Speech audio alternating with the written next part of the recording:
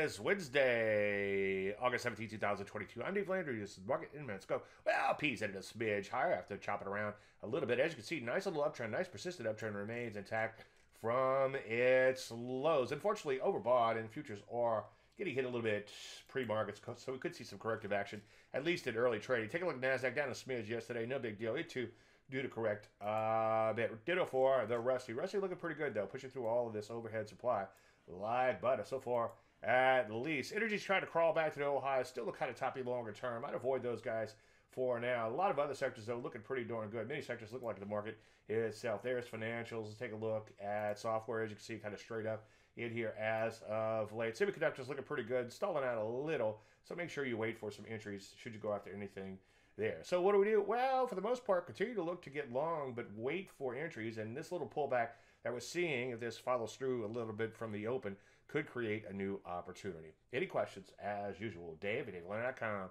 I'm Dave Landry. You start a Market Minute.